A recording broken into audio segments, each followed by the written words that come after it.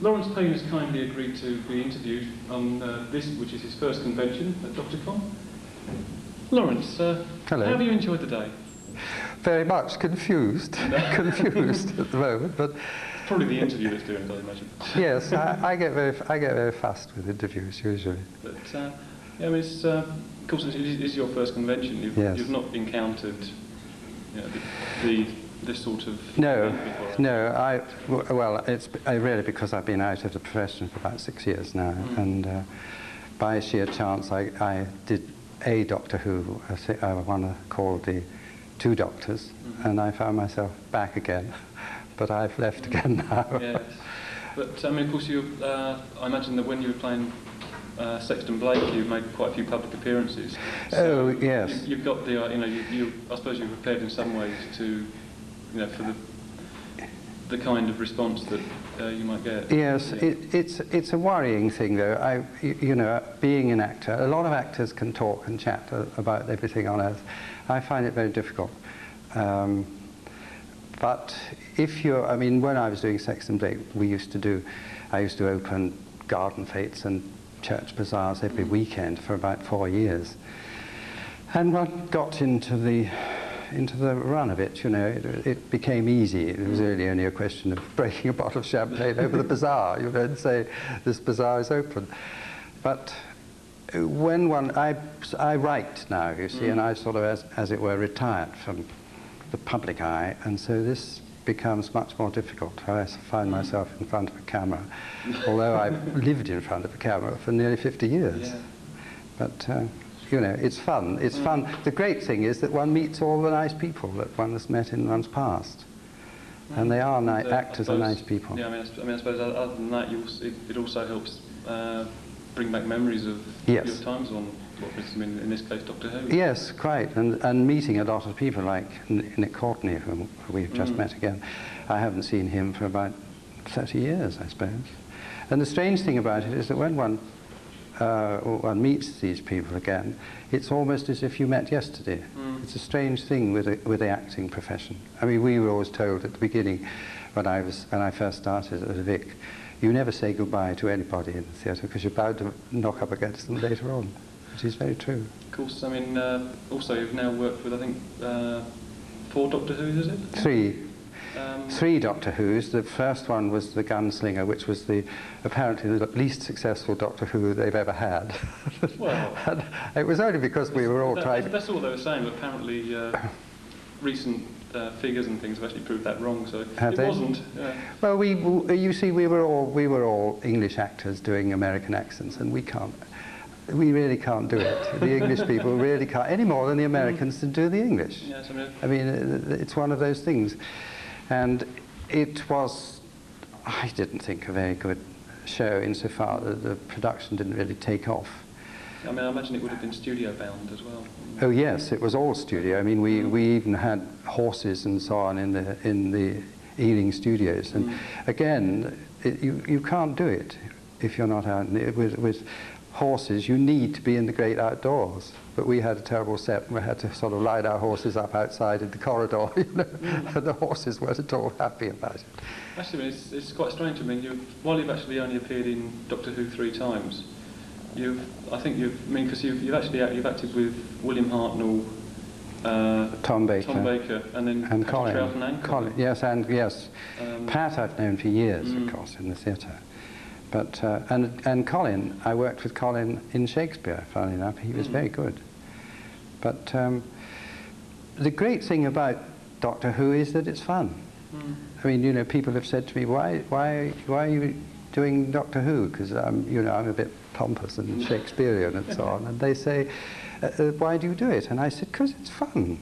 And it's so nice to sort of let your back hair down and do silly things which you've never been allowed to do. We all want to do them. I mean, we all like to go around in funny masks and so on, but nobody ever lets us. And this is a wonderful opportunity. Yeah, I mean, one thing that has always been said by people who've worked on the show is that whatever the time they were working on the show, there was always a very good atmosphere. Yeah.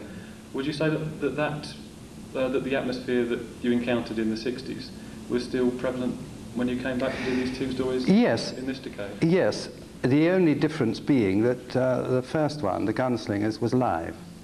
and that is always, I mean, there's always a tension in atmosphere that you cannot get rid of, and dear Bill was always a bit fumbly, because we did it in a week, you see, and because Bill Hartnell was playing the Doctor, he had an awful lot to say. Yeah. And of course, I know, because later I did Sexton Blake, and because he's the lead, you had reams to learn and 3 days to do it in. And of course, I mean, with a character like the Doctor, a lot of the dialogue is gobbledygook. Scientific, a lot of scientific gobbledygook, exactly. And so, you know, there was more tension then. And of course, we had accents, we had guns which needn't go off. You know, you fire a gun and it misfires. What do you do when the thing is live? Somebody hits a piece of plywood with a cane in the back, and you hear this terrible click, and somebody realizes that the thing is misfired, so the clouts piece of plywood with a cane. Well, by that time you've broken up. But in later shows, of course, when it's all recorded, it's much easier.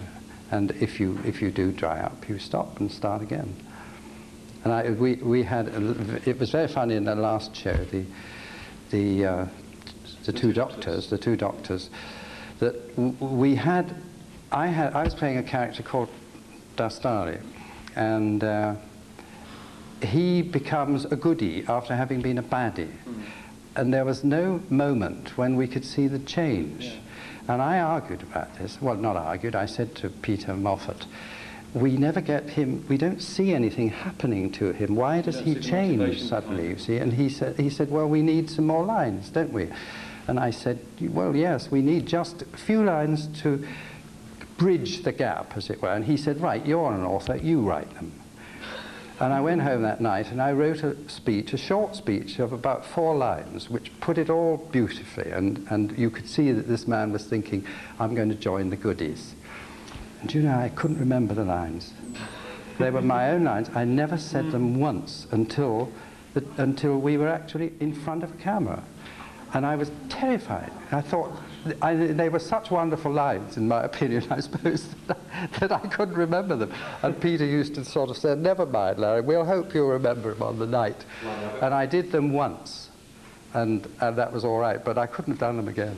And they were my lines. Of course, I mean, now you do write, and occasionally you do radio. Yeah. I mean, do you see a future where you write books more than where you act? Oh yes, I will. I don't think I will ever act again. This was my swan song, and not even for another holiday in Spain or somewhere. No, I don't think so, because one gets to a stage when, if you've been out of it for so long, your nerve goes. I mean, I'm not like the John Gielguds of this world who are still going marvellously, but then he's never given it up, and his brain is bright. But when you write slowly. You think, this is not the word I want. And you might look up thesaurus, and so everything is deliberate. And when you're learning a part, that's what you've got to learn. So, you know, you can't... I'm like I am now. I can't think of words. I can't speak fast enough. And I think it's because I've written 11 books, you see, and this is what, 11 years of work. And one slows up mentally because one is working in a different atmosphere. You come back into the theatre and it's a different world altogether. And I think, and by that I mean, I can't remember the lines. I wouldn't dare go into a big play on stage anymore, unless it was something like, say, Macbeth, which I know backwards and which I played once, and so I wouldn't have to relearn them, because they're there somewhere at the back of my head. But give me a part like King Lear and say, play it now, I couldn't do it. I'd have to turn it down, much as it would make me sick. So, and the voice goes anyway, you know, if you don't use your voice, it sinks, and you have to keep your voice in tip-top condition, certainly in the theatre, because it's got to project and so on. I know it's a very, very cliched way to end an interview, but what are your plans for the future? You know? Write books. Writing books. Yes, I did a year with the BBC radio, and really because I got stuck on a book. And now, having done that, having finished with the BBC, I'm now just we hope to move somewhere up to Shropshire or somewhere for the during the next year, and then I shall just go back to my books, which I will love. I hope it all goes well. Bless you.